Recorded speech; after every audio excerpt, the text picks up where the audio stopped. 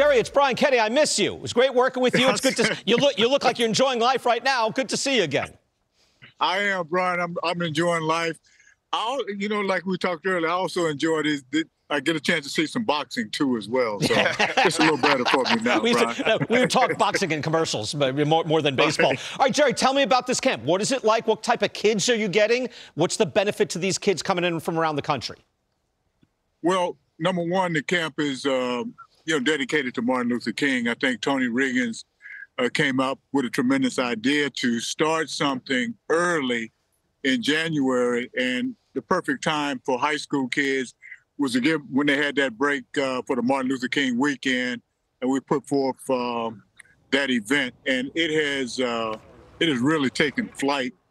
To be honest with you, we're turning away kids and things of that nature, but for the most part, you have to applaud Major League Baseball for investing in these types of things to get our African American community really back involved in the greatest pastime in the world, baseball. Yeah, I love that, Jerry. And, I think about you being in the game for such a long period of time and then being able to communicate with these young players. I'm thinking about when I was that young, I was just so far behind in learning any aspect of Major League Baseball. What is the most important thing for you to communicate to these kids just trying to get better? Well, I mean, that's a very good question, because for me, it was difficult at the beginning because I thought I was speaking a foreign language. And I said, dang, I'm a little bit out of touch. And my kids would tell me the same thing. I said, nah, this is baseball. They said, nah, Dad, you're speaking to a different generation of kids. And I had to learn to adjust and adapt to their style and their language. And hopefully I'm getting a little better at that. I think we are, and we bring in people that have been in this arena much longer than I have, guys like Marquise Grissom, Lou Collier. These guys have been doing this for a long time, and they've been very instrumental in helping me to get the message across to the kids.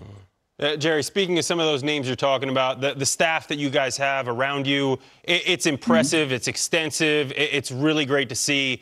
Give us a little story, for the folks at home to hear about what's going on at these camps, how these kids are learning, and how they're interacting with you and these other staff members.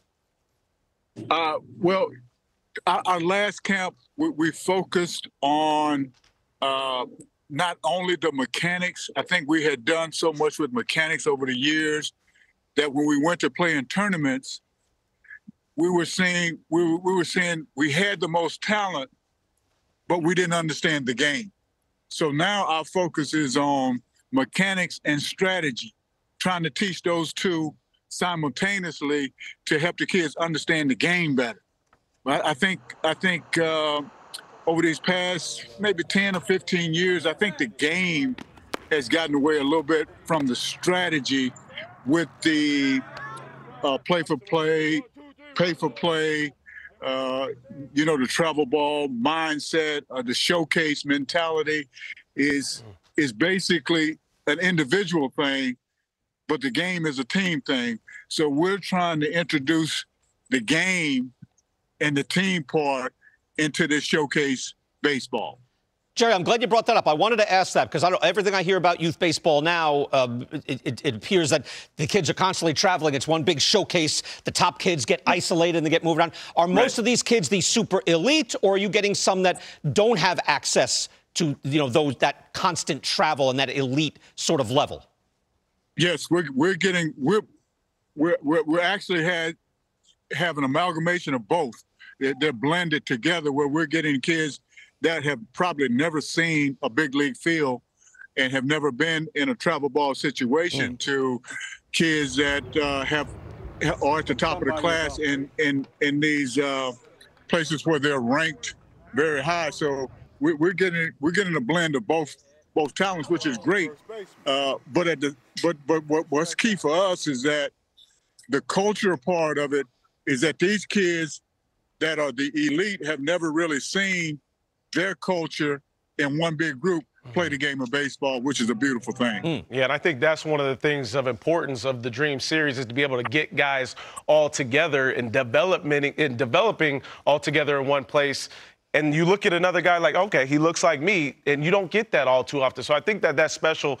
I have a question about the numbers aspects of things, because the young players today, analytics are extremely important to get those numbers, right? Whether it be exit velo, everything that we talk about from a pitching standpoint.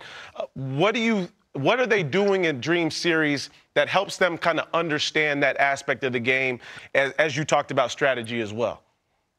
Well, the thing is that what we're trying to do is not nullify the numbers, but to minimize the talk about the numbers, and then try to get the mechanics of how to get to those numbers properly in the context of how do you get to those numbers in a winning situation in the game. So it could be somewhat complex, but at the same time it's simple in the sense that the game takes priority, not what your exit velocity is or what your radar reading is what does that fit in a winning situation, not just in your individual situation. Right. That's our fight.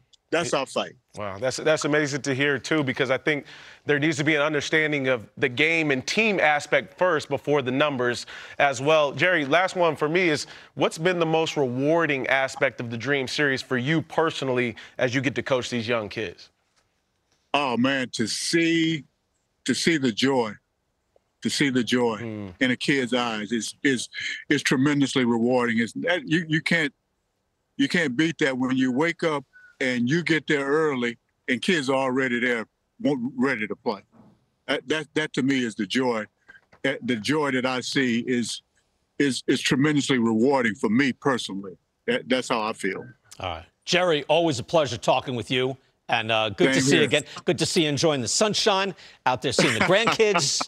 And, Jerry, don't be afraid to tell your son to send some fear of God this way over here, too. I got you. Jerry, thank you so much. Good job. Good job on that. Same here, guys. Great Excellent. to see you, man. All right.